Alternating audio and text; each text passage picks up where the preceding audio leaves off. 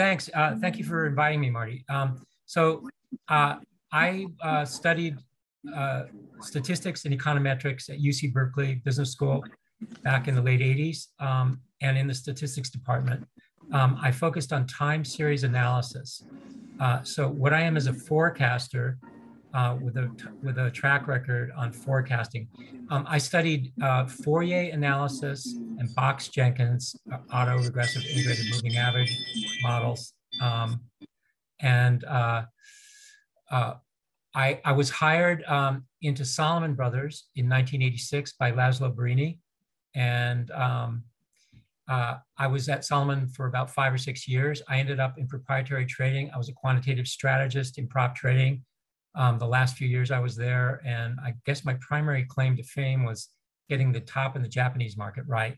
And we really nailed that in the prop trading department at Salomon.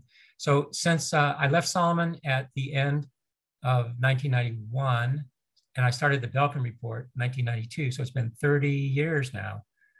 The Belkin report is a forecasting service, again, based on econometrics. Now, let me tell you what the model does. So I have a unique proprietary model it's based on the mathematics that I studied of Fourier and Box-Jenkins models. It's different though. So what the model does, it gives direction, position, and intensity. It's not like a regression model that gives you an expected value of something. It gives you direction, up, down, or neutral, position, beginning, middle, end, and intensity or confidence interval. Direction, position, intensity. And that's in a 12-period forward forecast. So I'm not looking in the rearview mirror or looking at a chart that ends today. I'm always looking at what happens next. So that's what clients, my client base is a lot of hedge funds, private family offices, sovereign wealth funds, big asset managers on the bond side, equity side, you name it. I have clients all over the place. Private equity firm.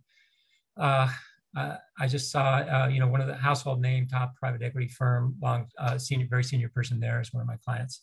So what I do is forecasting, and so that's side of the capsule. We don't have all day here, so I don't have really time to get into the model. But just know this: it's based on a forecast of direction, position, intensity using weekly and monthly data. So now let's cut to the chase. So the beginning of the year, my long-term model using monthly data. So 12-period forward forecast, that's 12 months, 1 year forward forecast. Beginning of the year, everything turned down for, that would be the stock market, the S&P earnings, the economy, everything like that. So we're basically in a period of contraction. And I'd like to put that in perspective. So as well as having the statistical forecast, which everything I do is based on, I also wear the investment strategist hat. So how does it all fit together? Since I've been doing this for 30 years, it's not just a black box thing. It's like, what's going out there and what's going on out there in the world? What are central banks doing? Where's the economy headed? What's likely? So if we could, Marty, if you could put up the first chart from my handout. All right, give me 1 second. I'm gonna do a slideshow. Just give me a second. Okay, so basically, what we're coming out of is a period of insane. If you could slide it down so we can see the chart, please, on the screen. Like, just. I'm doing it. Yep. Yeah. Okay. Okay. So here's total stimulus. It's kind of hard to see on the screen, but this is comparing total stimulus as a percent of GDP after the COVID crisis in 2020 versus 2009, 2008, and so what we had is the left is the latest example. The right is back in 2008, 2009. So we had $9.5 trillion of stimulus. That's $5 trillion of fiscal stimulus, $4.5 trillion of monetary stimulus. That's Fed balance sheets. That's 38% of GDP. That's so ginormous. So compared to 2008, 2009, which is the green thing on the right, that's 15% of GDP. So it's 2.6 times more stimulus after COVID. And so let's just think about that for a second. The crisis hit and you had all these dire predictions, talk about, you had epidemiologists saying we're all going to die of plague, people dying in the streets, blah, blah, blah. So what did the authorities do? They freaked out. They locked everything down. I would say the lockdown was more of a big deal than the actual COVID crisis. So they had to add all this stimulus. So just that's very, very important because now the stimulus is over. So what we had is a stimulus bubble, which I was very bullish on. The models, back in 2000, I turned 2020 March, the model turned bullish on the stock market. It was bullish for 18 months. And I also do, the model's very good on sector analysis. We'll get to that in a second. But if we slide down, let's just get the big picture. Next chart, please. S&P earnings.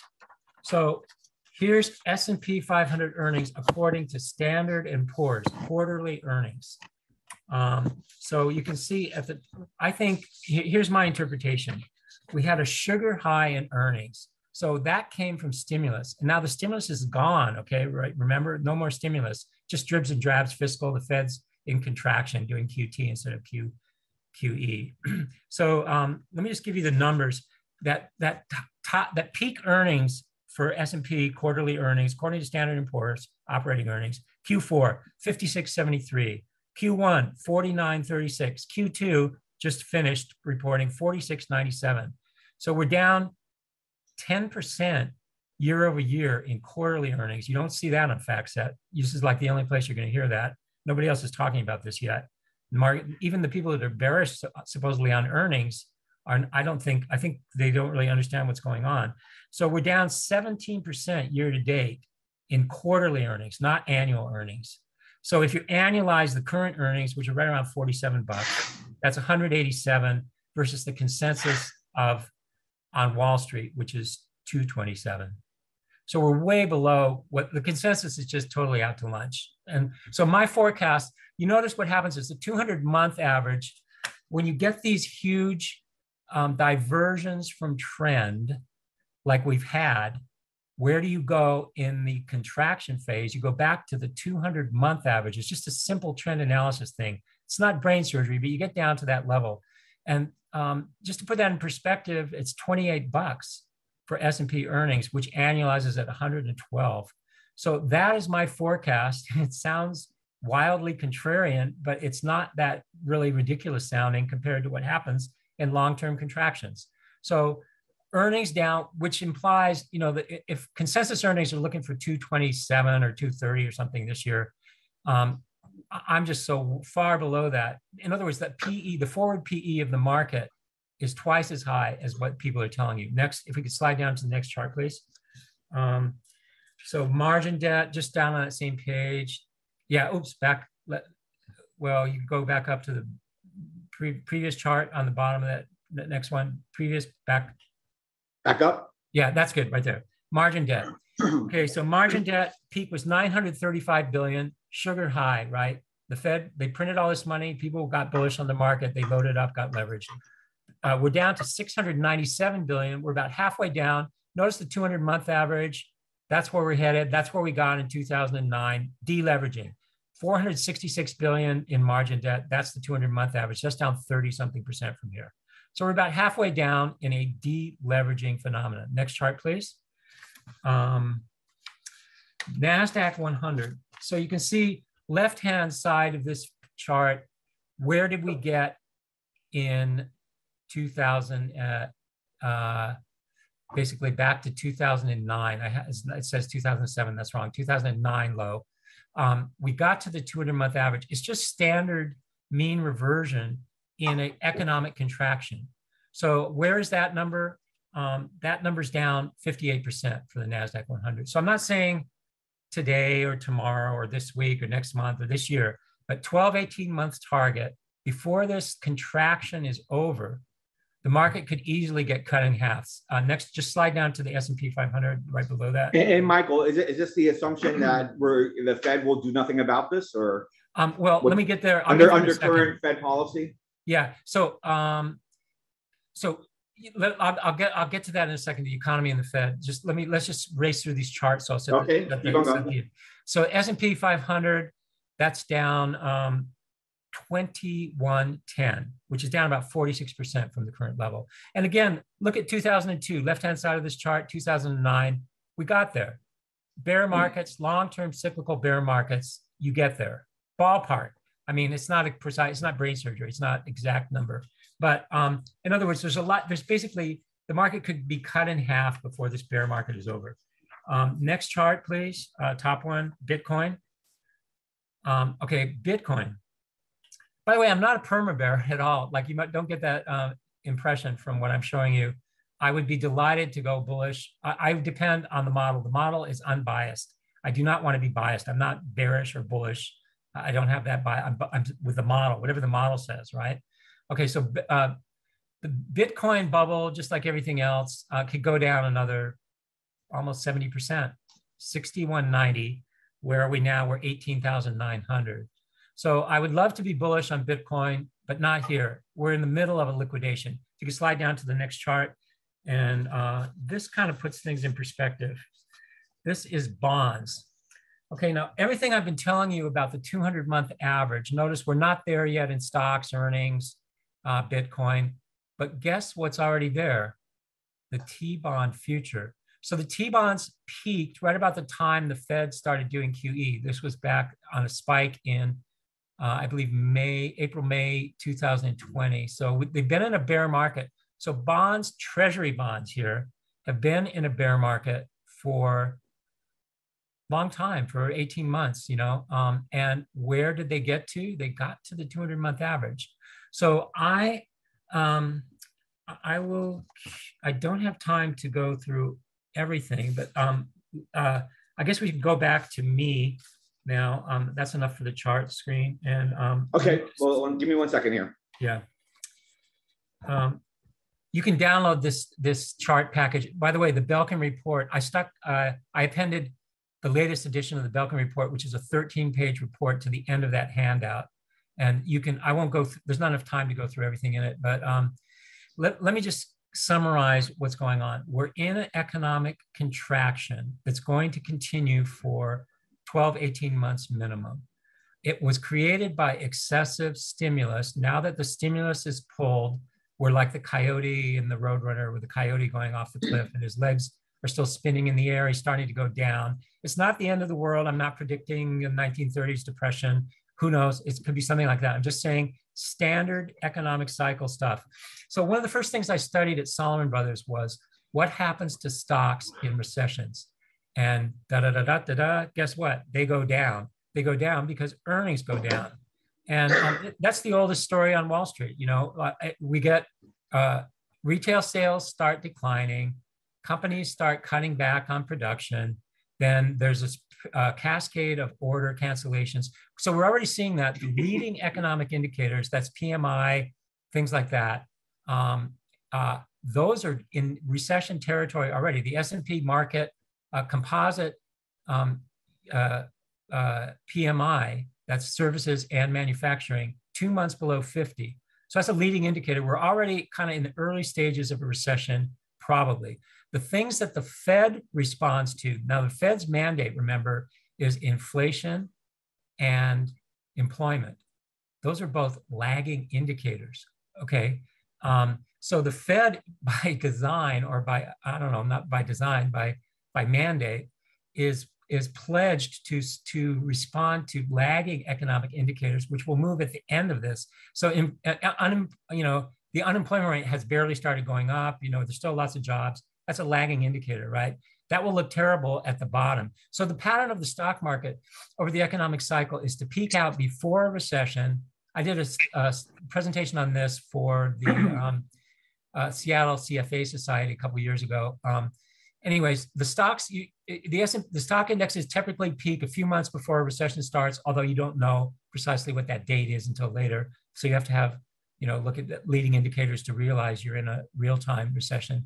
And then it bottoms at the bottom before things start looking good, and the market starts going up, and then before there's any good news. And so what does that tell you? It goes back to, like, one of my favorite investors of all time is Sir John Templeton. His famous quote was, "Buy at the point of maximum pessimism, sell at the point of maximum optimism." And so to get back to your question, Marty, yeah, I think the Fed, right now they're tightening. They let inflation get out of control. But by the way, let me just put that in perspective here. crude oil and base metals, crude oil is down 27% from its peak. Base metals on average are down 37%. That goes back to 6 months ago. So the things, the PPI kind of things that fueled inflation, which was created, of course, by excess monetary creation and excess fiscal stimulus, that stuff's already started going down big time, which is a sign of economic weakness. So and I have a peak in inflation in the model forecast. So rate of change, CPI, PPI peaking. That doesn't mean we're going down to 2% inflation. I'm not saying that. Just saying the inflation is going to stop going up. It's spreading into services, and companies are raising prices. It's not like it's going to go away anytime soon. You wave a magic wand. But anyways, base metals, crude oil, things like that, commodities already in a severe bear market. Now, so the stock market typically doesn't bottom in this cycle, in this long-term cycle process, until the Fed starts cutting interest rates. Okay, it usually takes a few interest rate cuts before the stock market bottoms and starts going up. So believe me, I'm on alert for that, but that's so far out right now. We're going to have a 75 basis point increase probably, this next week or whenever the Fed meeting is in September. So we have some more Fed rate hikes to get, and that's coming up. But let me explain what's going on in the market. So the S&P, so far year to date, the NASDAQ's down 27%, okay? S&P is down 19%. But that's been interspersed by these huge swings. So bear markets go like a lightning bolt, they go zigzag. It's like a zigzag thing. So we've had 4 or 5 of these things now. So January 3rd to March 14th, NASDAQ down 21%. March 14th to March 29th, really quick, up 17%. March 29th to June 16th, down 27%. June 16th to August 15th, plus 23%. That was 3 weeks ago, 4 weeks ago. And now we're down 12% from there. So even though we're down 27%, we've had these 20% up, 20% down, zigzag things. That's typical for a bear market. And consensus sentiment is just basically on the wrong. Basically, people are getting really bearish at the bottom, getting short, then they get squeezed, it goes up. And then there's all these stories now, hedge funds bought into tech, in August. And now we're down, we're down 12% in the NASDAQ. So consensus sentiment can get whipsawed really badly. So here's what I'd recommend. I'm sort of running out of time. I just like to give my, what I am telling people to do. Now, private family offices, I have several big, billionaire family offices, and here's what I'm telling them to do. Be short the market, but do not sell in the hole. So right now, I think the market's going down. We're maybe halfway through this intermediate term move. I know, but the longer term trend is down. So I think I like put options right here. There's been big sellers of volatility. NASDAQ put options, December 270 puts. I think the volatilities are still affordable enough. That probably won't last. But you don't want to get married. Generally, I do not recommend options because time decay works against you. It's usually a horrible investment. However, when you're having in a bear market like this, where you're having these big percentage moves back and forth, you can trade them, using options, but do not get stuck holding them. So I think maybe a 3, 4, 6 week view, put options on the NASDAQ. I like it. I told you bonds, I've got to be the only advisor. Everybody, there's huge short positions. There's 1.4 million large spec shorts spread out in the commitments of traders reports across 30-year, 10-year, and 5-year bond futures. And the macro traders, which have actually been the only hedge fund strategy that's actually worked this year for the most part. A lot of hedge funds are down on the year. Stock pickers are not really doing that well. But all the macro guys are really short bonds and long the dollar. I'm not long the dollar anymore, except for versus the Chinese yuan. I think that the Chinese yuan is going to weaken. I think the DXY index is probably topping. So it looks really like a bad trade right now, but I think it's overdone. And so dollar probably topping, bonds probably bottoming. That's only treasuries, only long-term treasuries. Obviously, the Fed's going to raise rates. It's going to affect the short end, 2-year, things like that. Not a good place to be. So how could the bonds rally? That's not what the Fed wants at all, right? I mean, that's horrible for them. But why would they rally? Economic weakness, economic cycle down. They've already had the bear market that stocks that I'm predicting for stocks already below the 200-month average. So it's not like I'm, bonds are not, it's one of the only things, the cleanest dirty shirt out there or something at the moment. So if you're a private family office, there are things you can do. Now, Marty asked me to talk about the sectors. The model is particularly strong on sector rotation. So my long-term forecast, I run everything ratios, utilities and consumer staples.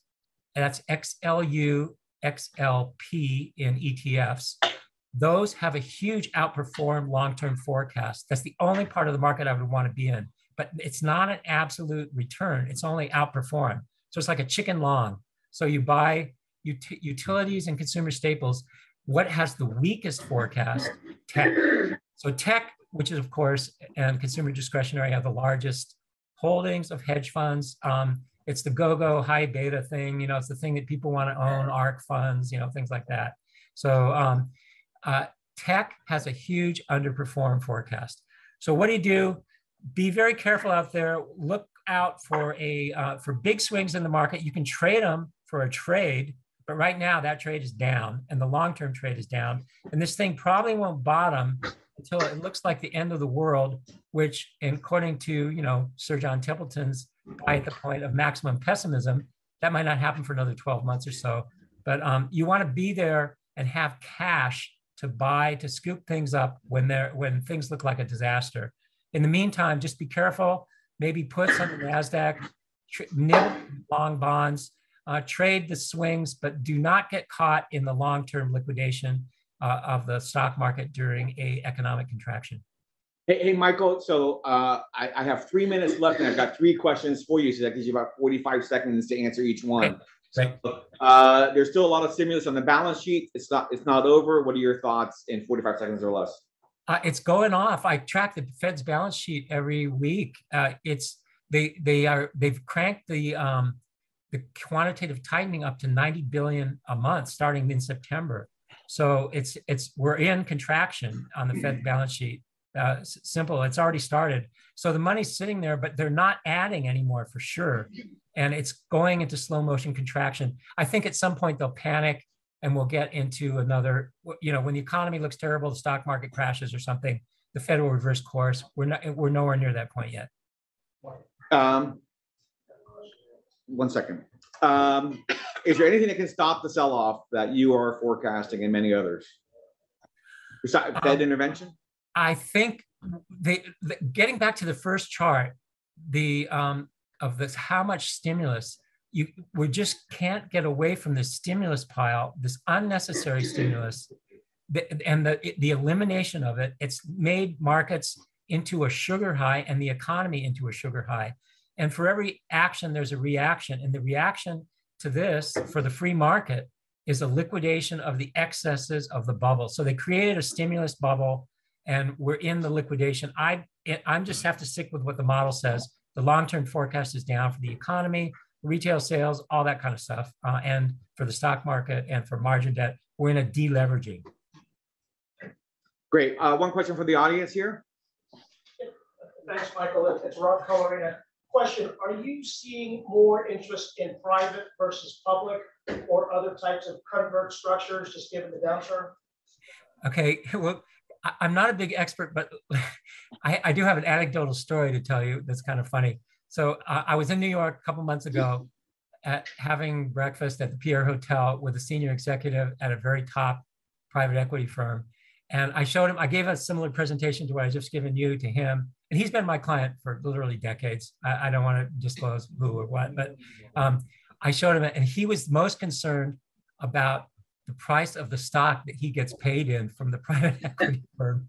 So we were spent a lot of the breakfast figuring out ways that he could hedge his exposure to private equity, to the elevated stock in this public private equity firm. So that's the only insight I have. The best That sounds extremely reasonable.